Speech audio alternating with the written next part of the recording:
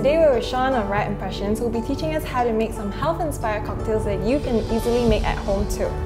Shall we get started? Yes. Okay. Welcome Rachel, welcome Joan. Can you tell us what we are making first? Yes, so basically 3 different styles of cocktail.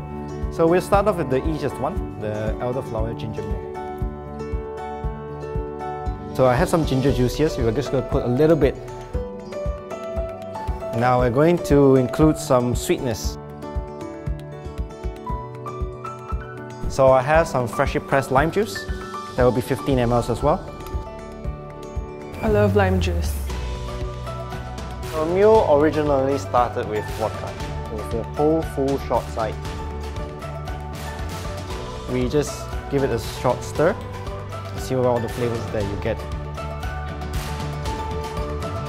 Now we just need to add ice all the way. We're going to top it up some more with more ginger ale.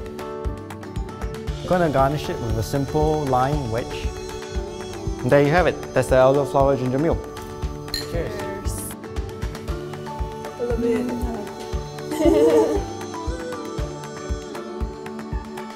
Alright, the next one. So we're going to use a homemade cucumber syrup. Then we need to have lemon juice. Also the same. And of course we need the alcohol. Also the same amount. This one just like putting ice into the meal. Just give it a shake, however you want. And I'm going to teach you a neat trick.